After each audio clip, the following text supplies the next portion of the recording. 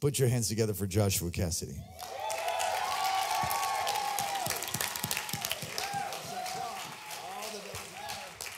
Thank you, Pastor Daniel, Pastor Karen. Give me the opportunity to share from my heart the word of the Lord. Come on, are you excited? Come on, Jesus. Happy Father's Day to all the dads out there. Bless you guys. Come on. This word is going to change your life. If I have one shot to preach here, I'm going to say this message. This revelation Jesus gave me changes the way I pray, changes the way I read the Bible. And if you get it into your heart and let it seep down into your spirit, it will change your life forever. It will change your life forever. Come on. 1 John 3:1 is the text. 1 John 3:1, New Living Translation. You can't be a father unless you know how to be a son. You can't be a mother unless you know how to be a daughter. 1 John 3:1. See how very much our Father loves us, for he calls us his children, and that is what we are. Thank you, Jesus, that you move in power. Speak through me tonight. We love you. Holy Ghost, have your way. We love you, Jesus. Take charge right now. In Jesus' name, amen. Thank you, Lord. So I was a cop for 5 years. In the middle of that, I got saved. At the end of 5 years, the Lord told me to go to Bible school for full time to be a pastor. I started working at a grocery store. And the first week, which was a hard transition, the first week being there, the pastor spoke a word about how God's your father. I mean, you grow up learning these things and hear these things. It's one thing to hear something, but it's one thing to know something. God's our Father, Jesus loves me, this I know for the Bible. But to actually know it with all of your being is different than just hearing something. So the altar call came. I came up to receive impartation, and I was just kind of thinking about my earthly dad. You know, he worked 3 jobs. He was always gone, and there were some opportunities that we missed. I love my dad. I forgive my dad, of course. But there were some things you wish could be better, some things that you wish that could happen. And as I'm sitting there and praying, I hear God so distinctly say, you know, son, I was at every football game you has ever played. When you were caught for 5 years, I protected you every day. You had more than a bulletproof vest on. You had me. Even when you was far away from me, my arms were always open, ready, waiting for you to come back home. You are made in his image. In his image. A couple weeks ago, I was at the gym and I was looking at the monitor. I have it always off. I listen to my AirPods. And I was thinking about that. I am made in his image. And I started thinking, oh, we must have some characteristics of ourselves. And as I'm looking at my reflection in the mirror, it turned into, I was looking at my dad. And he was staring at me. And he was just saying, I love you, son. I'm proud of you. You're amazing. I dance over you. I get excited over you. That's what he was saying to me. And that excitement downloaded to me when my wife told me that she was pregnant with my son. All I could think about for days was, I'm going to be a dad. I'm going to be a dad. I'm going to be a dad. At the grocery store, ma'am, I'm going to be a dad. I don't care. Just don't squish my bread. Yes, ma'am. Boop, boop. Man, what the? I was telling everybody, I'm going to be a dad. One morning, I was making Cocoa Puffs in the kitchen or something. Just like numb with love, like, dude, I'm going to be a dad. God speaks to me and says, that's how excited I get when a new believer comes into my family. I get to be a dad. He's your father. He loves you. He cherishes you. He roots for you. He believes in you. He is for you, not against you. He has his name. He has your name written on his hand. So when he worships, he looks at you and says, I am proud of you. You are a daughter of the Most High King. You are a son. That's your dad. He's not angry at you. He dances for you. Believe upon him. You can have this too. If you confess with your mouth and believe in your heart that God raised him from the dead, you shall be saved and you will be a part of his family. His family. His family. In Jesus' name, someone say glory to God. In the name of Jesus. Thank you. Put your hands together for David Kimura. Hey, turn me in your Bibles to Deuteronomy chapter 6, verse 4. You guys ready? We're so excited. Deuteronomy chapter 6, verse 4. Thank you, Pastor Daniel, for this opportunity. Awesome. Almost 7 years ago to the date, my amazing wife made me a father. What an amazing day. June 25th, 2014.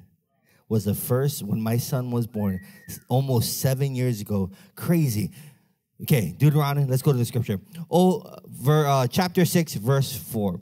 It says, "Hear, O Israel, the Lord our God, the Lord is one. You shall love the Lord your God with all your heart, with all your soul, and with all your These words which I command you today shall be in your heart. You shall teach them diligently to your children." Everybody say children.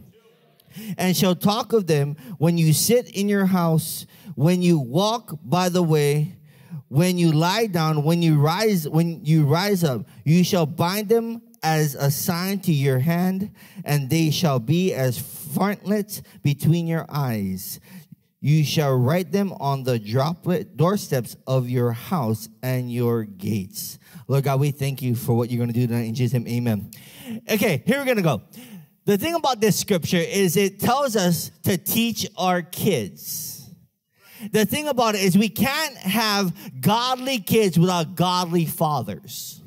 So as we allow godly kids to be raised up, we have to know that we have to be the best model of godly fathers in their lives.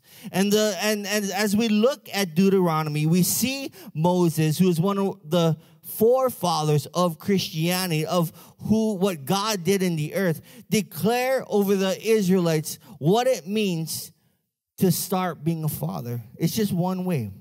Because fatherness in this generation, in this country, is so prevalent. It makes me sad to think of how many kids don't know what fatherhood is. I'm just going to give you a little bit of stats. You guys ready? And I took this from the National Center of Fathering. 63% of youth suicides come from fatherless homes. 90% of runaway children come from fatherless home. 71% of dropouts from high school come from fatherless home. 85% of all youth in prison come from fatherless homes. Let me encourage you tonight that we need more fathers. Whether it be biological, whether it be spiritual, we need the men of this house, the men of the church, the men of this community to stand up and define what fathers, Christian, godly fathers are. This is the crazy thing is if we look at culture, we look at society, we turn on the TV, they sometimes mock what fatherhood is. It's a joke. But realistically, I don't take it as a joke. And neither should you. There's 3 ways that we can be better, godly fathers based upon this scripture. Number 1, we must show our children how to love Jesus. See, we are Jesus' hands, feet, mouths, heart, brains on this earth. If we don't allow God to be in us, to show him how we love him, our kids will never understand how to love him just the same.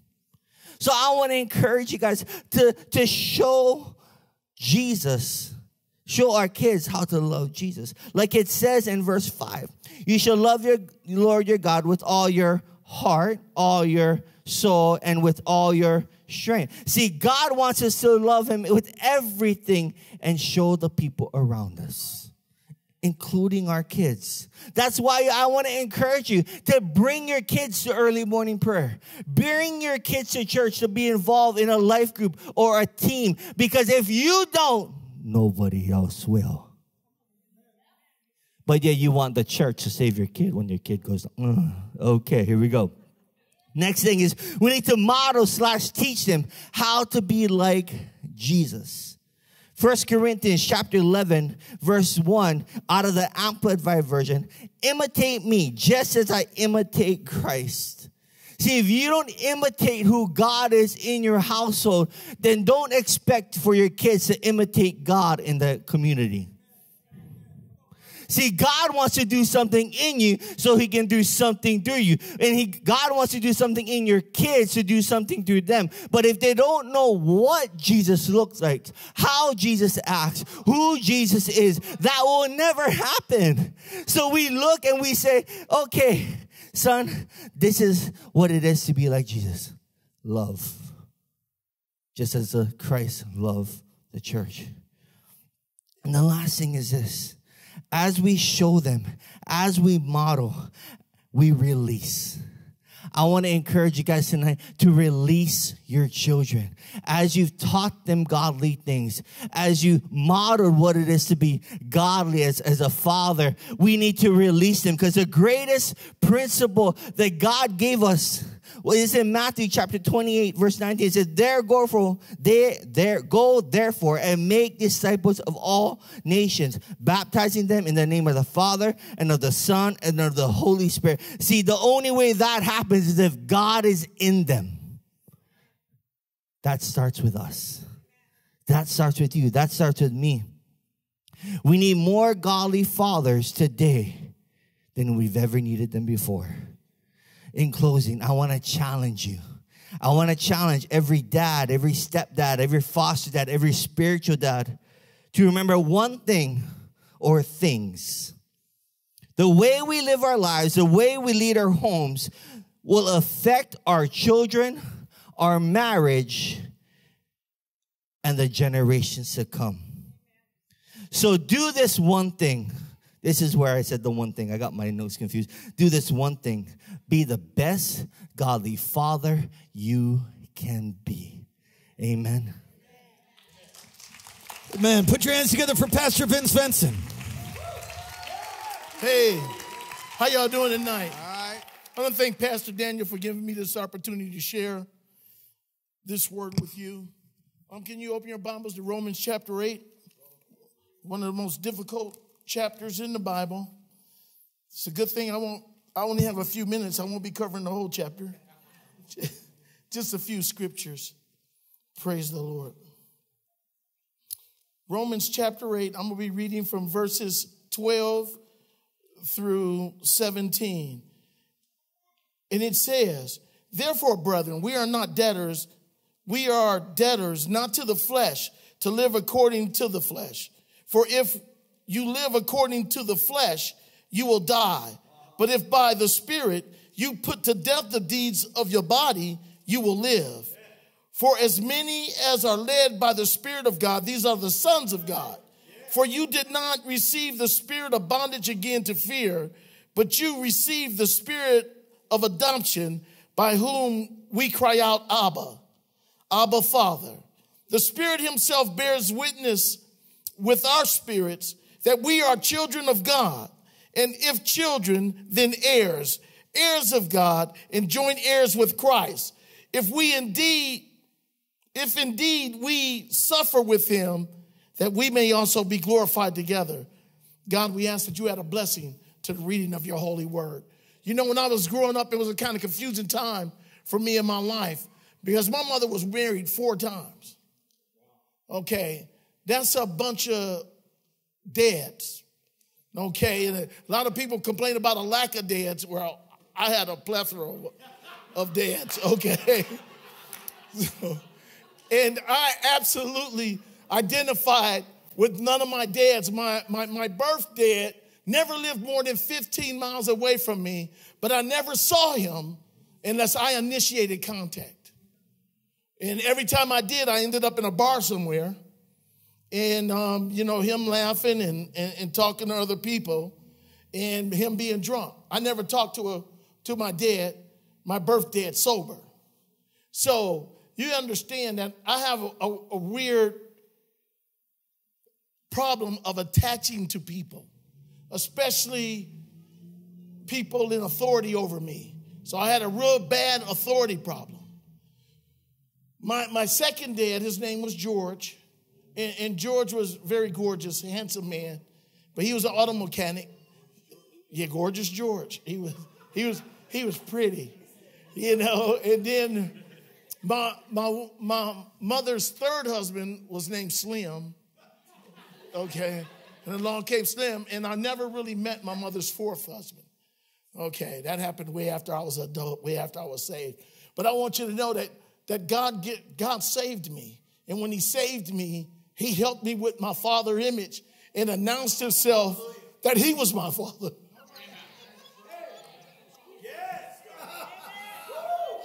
Oh, you talking about, group therapy classes, all the things I went through growing up, in high school.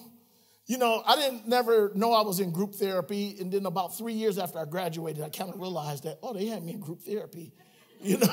So I was meeting all these other kids, that they had problems, And my main problem was, I didn't know how to identify with who I was.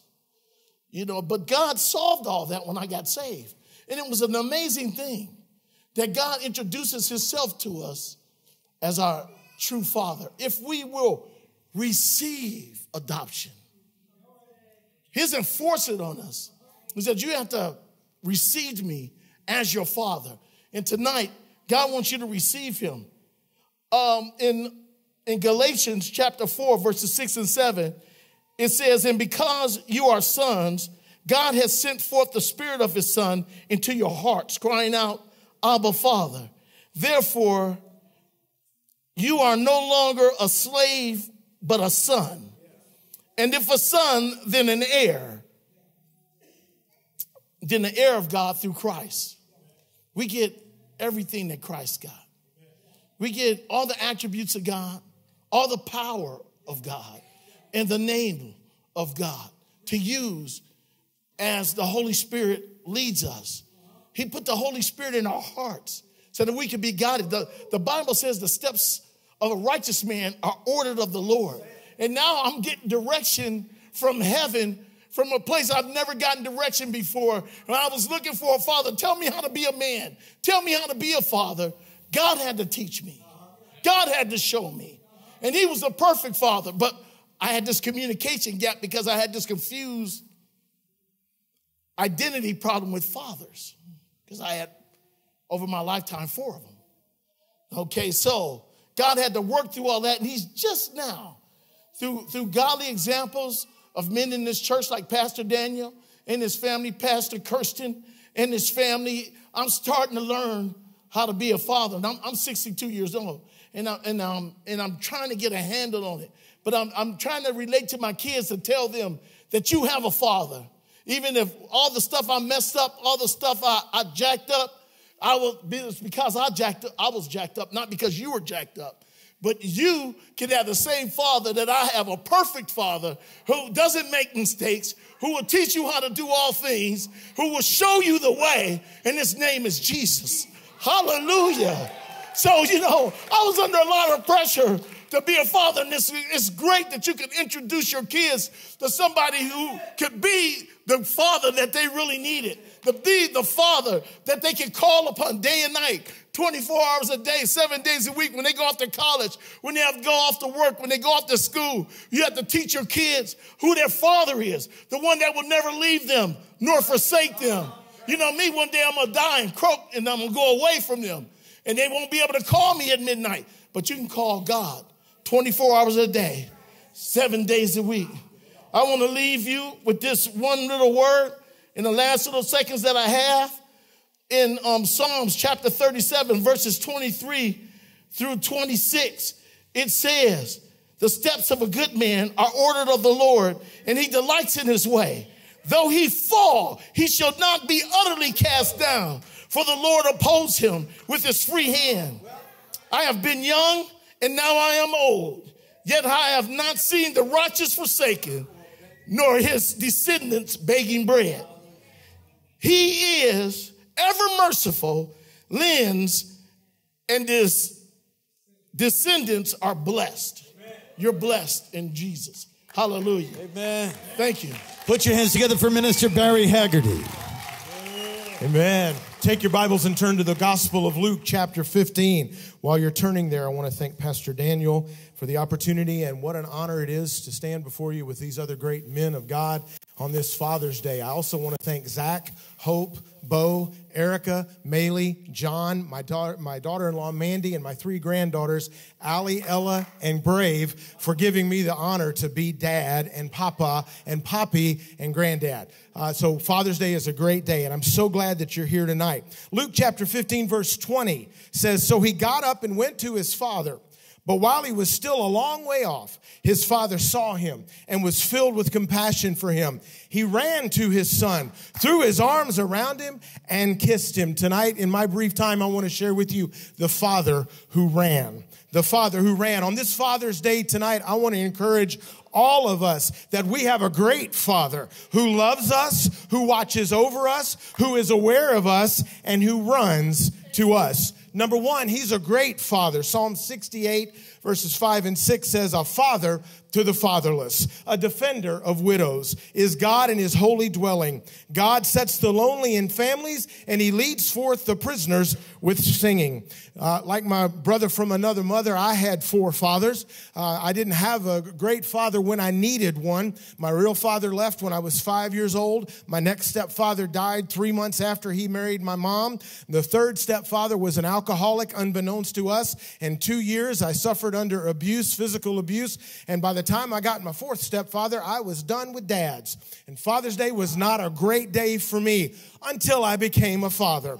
On the day that I became a father, I realized there is something about being a dad, and I'm so thankful. And then I got an encounter with our Heavenly Father, and when I had an encounter, a face-to-face encounter in a vision with my Heavenly Father, I realized how great a Father He is. He is our Heavenly Father. There is nobody like Him. He is altogether lovely. He is wonderful. He is our counselor. He is our protector. He is our provider, and He is our Abba Father. So number one, we have a great Father, and He loves. Number 2, He loves us. Psalm chapter 5, verse 12. If my wife was here, she'd say, slow down. So hold on. Psalm chapter 5, verse 12 says, "You surround them with your shield of love." Not only is He a great Father, but He loves us. He loves us unconditionally. Do you realize tonight there is nothing you can do that will cause your Heavenly Father to love you any more than He already does? And there's not anything you can do that will cause Him to love you any less than He already does. He is love. And because He is love, He loves you and I unconditionally. And because He loves us, point number 3, He watches over us. 2 Chronicles chapter 16, verse 9. "For the eyes of the Lord move to and fro throughout the earth, so that He may support those whose hearts is completely His." In this parable in Luke chapter 15 that Jesus told, the Father was watching for His Son. I mean, He had to be when you look at the very intentional words that Holy Spirit had Luke record in verse 20. While He, the Son, was still a long way off, His Father saw Him. If you can give me just a second, I'll set it this way, because this is how the Lord made me to think. I think the day that the prodigal son walked off and his father watched him walk down the road, I think he turned to his servants and said, "Move my desk, move my phone, move my computer, my fax machine, the internet, move it all out on the front porch, and I'm going to conduct business on the front porch," because the same road that he walked down walking away is the same road that I know He's going to turn around and walk back. And I'm not going to be caught by surprise. I'm going to be watching. And that's what Jesus was saying, that this Father was watching for His Son to return. No matter where we go, church, our Father is watching. He knows the path that we choose, if we choose to set on our own. And He knows the path that will lead us back home. And it is on that path that His eyes are fixed. And He is watching for His children. So He not only is a great Father who loves us and who watches, but He is a Father who is aware. He is aware of us. Matthew chapter 10, verse 30 says, "But even the hairs on your head are all numbered." Or even the hairs that are supposed to be there are all numbered. Love you, brother. I'm going out of order from the text because the Father ran first and then declared things over His Son, but I'm saving the running part for my last point. This was His Son. This was His child, and He was home to the delight and the joy of the Father. The Father may have been disappointed in the choices His Son had made, but He was never disappointed in His Son. Look at the words the Father says about His Son. Verse 22 of chapter 15. "But the Father said to His servants, 'Quick, Bring the best robe and put it on him. Put a ring on his finger and sandals on his feet. Bring the fatted calf and kill it. Let's have a feast and celebrate. For this son of mine was dead and is alive again. He was lost and is found. So they begin to celebrate. Notice what it doesn't say. He doesn't say to his son, I wish you'd been more like your brother. I wish you'd have listened to me. What a disappointment you turned out to be. He doesn't say those things. And you know what? Your heavenly Father is never, ever disappointed with you and I as his children. He loves us. He doesn't wish we were somebody else because we were fearfully and wonderfully made in his image. He's a great Father. He loves you and I. He watches over you and I. He is very aware of you and I. And I want to tell you tonight, he runs. He runs. I can't really paint a better picture of the heart of Father God than Jesus did here in Luke chapter 15. God, who is the creator, God, who is the supreme power of the universe, God, who is omniscient, omnipotent, all-knowing, all-powerful, omnipresent, present everywhere at once, the one who spoke everything into existence, the one who holds it all in the palm of his hand, the one who, when he says it's over, it's over. He ran to you and I when we took that first step, and that's the key. Taking the first step is our part, because that's what it says in the beginning of verse 20. It says, he got up and he went to his father. And that's all it took, was getting up and going to his father. I want to challenge you and encourage you tonight, wherever you are, no matter what you're doing, no matter where you've been, no matter what mistakes you might have made, no matter what hand life may have dealt you, if you will get up from where you are and you will turn your face towards your father and you will head toward him, he will cover the distance in a millisecond to meet you right where you are. Hallelujah. Put your hands together for Pastor Kirsten Davis. Hey, right on. Thank you, Pastor Daniel. Who has a boy in their house?